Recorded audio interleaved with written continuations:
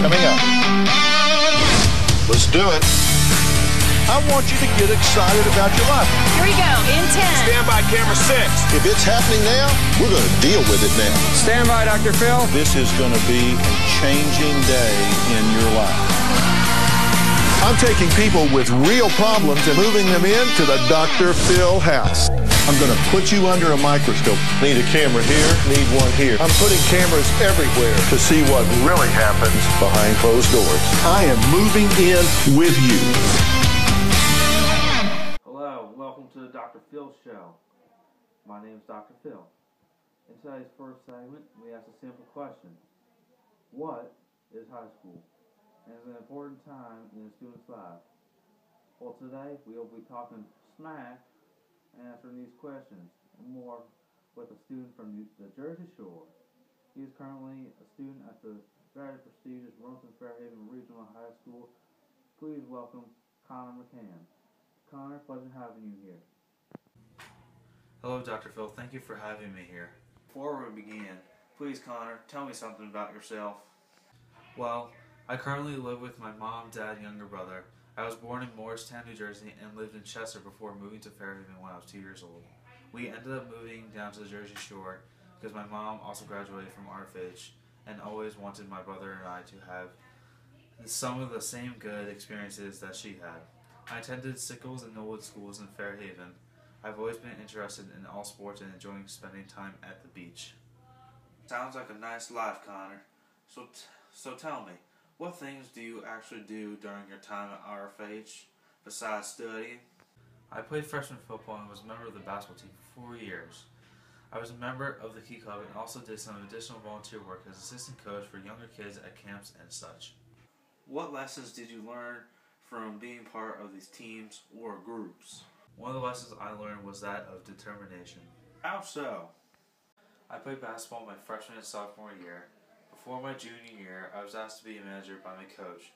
It was very hard not to be a player, but I knew I wanted to be part of something that was bigger than me.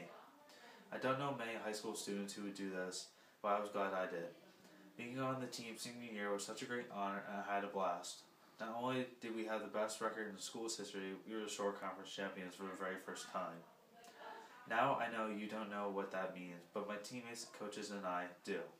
We were the underdog. With hard work and determination, we were the champions. Were there any other lessons you learned at high school? I learned about giving back through my involvement with the RFH Key Club. The Key Club is a group dedicated to volunteer activity and various community events. I also had the opportunity to work alongside my basketball teammates by helping those in our area impacted by Hurricane Sandy. It felt good to give to those who had so much less than I did. In high school, what were some obstacles that were hard to overcome? Honestly, I've been diagnosed with ADD since 5th grade. It's been difficult to focus on schoolwork, which has caused me to work harder than most. There have been ups and downs during this time. When I don't put in the effort, my grades slip. When I do put in the effort, my grades are better, and I make honor roll.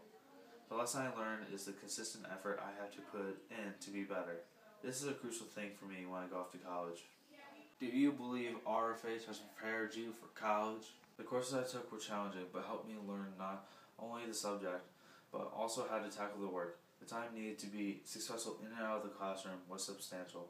I knew this is only a preview of the time I need to spend with my studies during my college years. I understand that you have been accepted to Quinnipiac University. First, let me offer my congratulations. Let me ask, why was QU the right choice for you? What stood out at QU that made you choose it? When I first arrived at the campus, I had a gut feeling this was the place for me. I had a chance to talk to the tour guide and walk the campus. The students there seemed enthusiastic and had a lot of school spirit. I was really impressed with some of the facilities there. A major factor in my decision was their growing business program. Also, being a huge hockey fan, it was cool to see that your team is one of the best in the country every year. Go Bobcats. Connor, to you, what does it mean to graduate?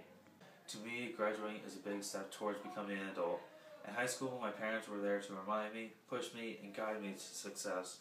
Now I'm making that transition into doing things on my own. I have to be self-sufficient in all aspects, like when to study, when to work out, when to play sports, when to hang out with my friends, when to do the laundry, etc.